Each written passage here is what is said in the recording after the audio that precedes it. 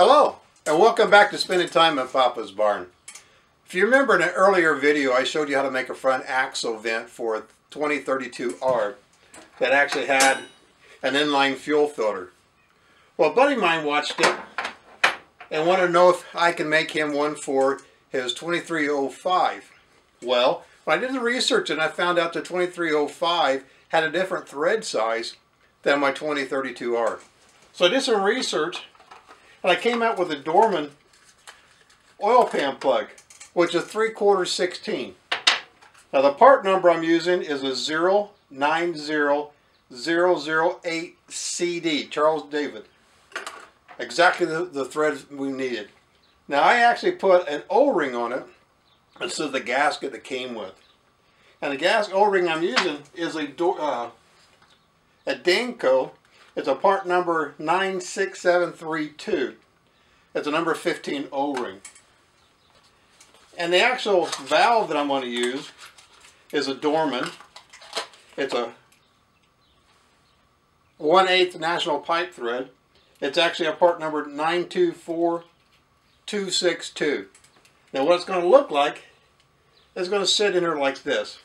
It's going to be nice and clean and easy. My buddy didn't like the hose on it. Again, I'm going to use a 1/4 bolt as my dipstick for it. The tools I'm going to be using today is you can use a hand drill if you want to. I'm going to be using my drill press. I'm going to use the number 6 drill bit. That's for a 1/4 tap. I'm going to use the number S drill bit. That's for the 1/8" pipe tap. And I'm going to use a smaller drill bit. I'll determine that here in a minute when I look at it, see how my flange is, to make the actual vent hole in it. So the first thing I'm going to do, I'm going to take a small scale and I'm going to go corner to corner on the hexes. Now what that's going to do, and draw me a line, is I'm going to find my center. I'm going to run it through all 3 sections.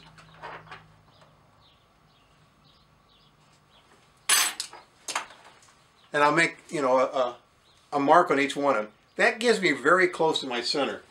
So I'm going to take my center punch and my little hammer, and I'm going to find where all 3 lines intersect,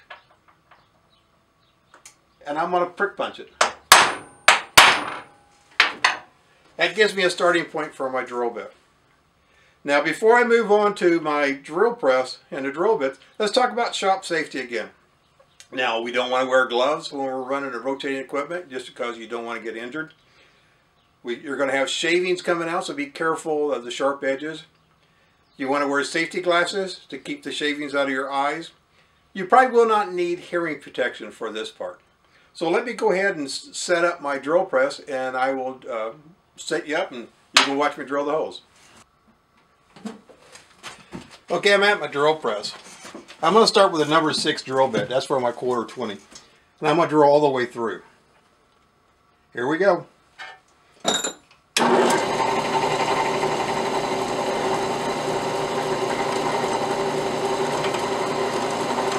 Let the drill bit find that prick punch mark, that center punch mark.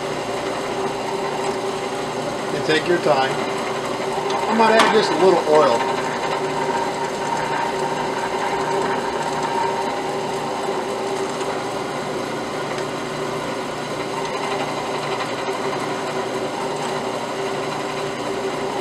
Raise up on the spindle every once in a while to help break the shavings.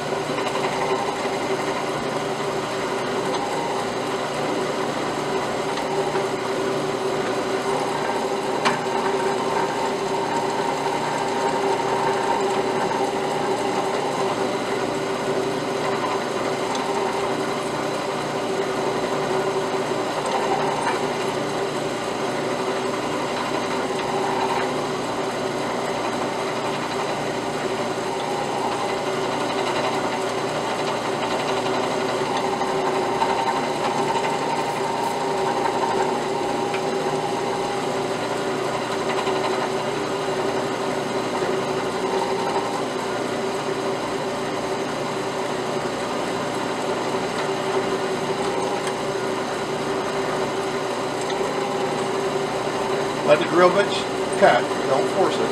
And you can actually do this with a hand drill.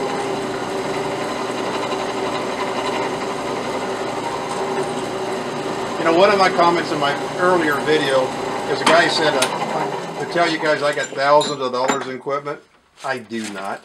I mean, I have just what most of you guys probably have in your own garage. I'm going to switch over to the number S drill bit. Now, it's going to be for the 1/8 National Pipe Thread. Now, I may get a little chatter with this, and that's okay. Just take your time.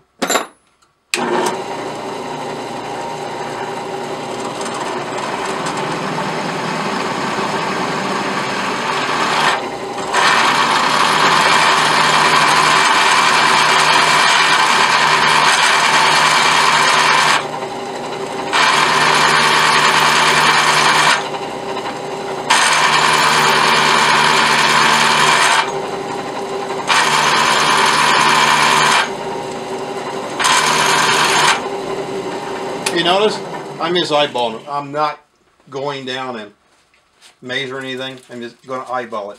Now what I'm going to do, I'm going to go ahead and take this out of my vise.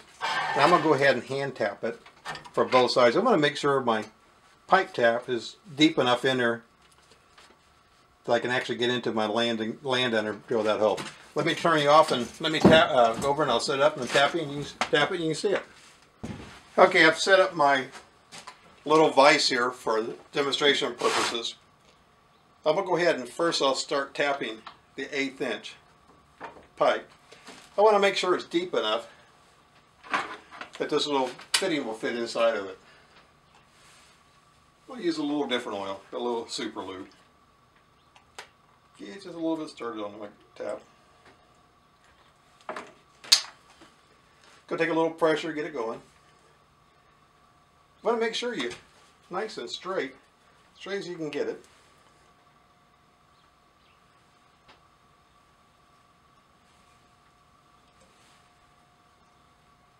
And every once in a while back up to help break off the threads.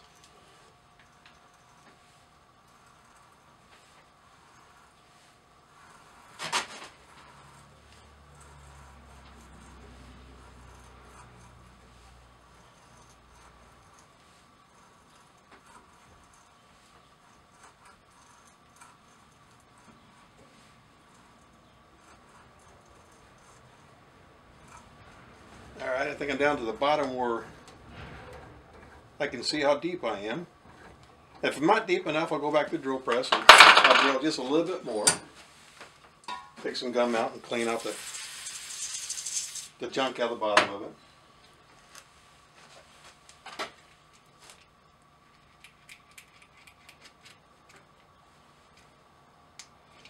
Alright, I want to go down a little bit more, so I'm going to go back to the drill press and I'll be right back. Alright, I went ahead and re-drilled a little deeper. I tapped a little deeper. You can see it's almost flush. That's fine.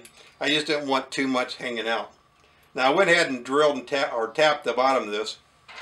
I took my bolt that I'm going to use for my dipstick. I went ahead and cut it off a little bit and I deburred the edges. Now, if you don't have a welder, I'm going to suggest you leave it a little longer. You can put your nut under for a jam to jam it up and lock it in position.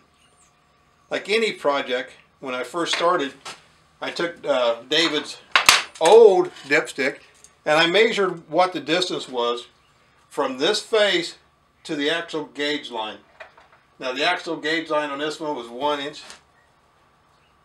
and 900 thousandths.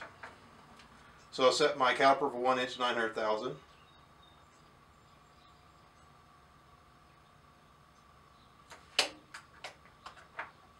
Now this bolt is quite long compared to what I'm going to need. And I'm actually going to make my mark on here. The second one was the overall length was 2.7.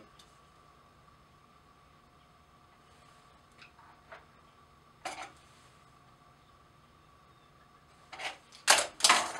don't know if you can see it, but I'm going to go ahead and cut this off and I'm going to deburr it and I'll be right back. And what I'm going to do is then I'm going to go to the drill press and I'm going to put a little V file and I'm going to file a little groove in there like I did in the other video. If you didn't see the other video, go back and look at it and you'll see exactly how I did it. Be right. Okay, now for the most important part. I actually got to put a vent hole in here to allow the air from the front axle to be able to go through the differential vent here. So I'm going to sit this in my vise again. And what I want to do, I want to cock it at an angle. So when I pick up that flange and I drill down, it's going to go at an angle in there. So I got a number 33 drill bit, and I'm going to pick up that little flange down there that I actually used, the difference between the number 6 drill bit and a number S drill bit, and I'm going to use that as my landing for my drill bit. So I'm going to get a position I like. I'm going to take my little center punch, and I'm going to catch that edge here, because I want to get a place for my drill bit to start. And I'm going to tap a little mark in there. Alright, let's go ahead and... Okay, I'm at the drill press. This is something you can take your time. I mean, you can break a drill bit real easy. So just slow, consistent feed, and just take your time. See how we go.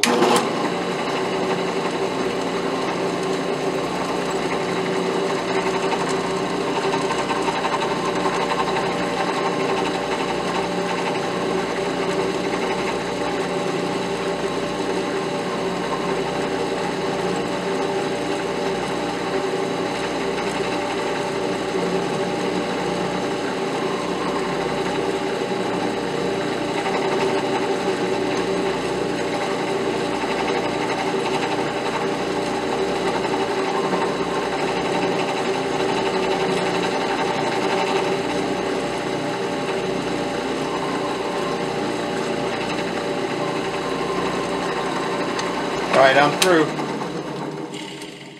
Let's see where it broke out at. Broke out right there. Alright, let me go ahead and I'll turn you off, clean up my mess, and we'll go over and start assembling it. So what do you think? That wasn't that bad. So let's go ahead and put the differential vent on top. I'm just going to screw it in for right now. I'm going to place the O-ring on there. I'm going to add the dipstick. There you go. Now I actually got that little groove right here. I'm going to put some white paint in there to highlight it for my buddy. But I'm going to go ahead and spray paint the top of it. And I'm going to go ahead on this one, I'm going to put a little tack weld here to keep it from coming out. You can put a nut on there. But I'll take a picture of it here in a minute when it was completely painted and show you what it looks like finished. I can't show you putting the tractor because I don't have the tractor. He's out using it today. But thank you for stopping by and spending some time in Papa's barn. If you like this type of information and videos, please like and subscribe. Leave comments for me. Tell me things you'd like for me to look at and do for you. You know, I enjoy this. You guys have a wonderful day.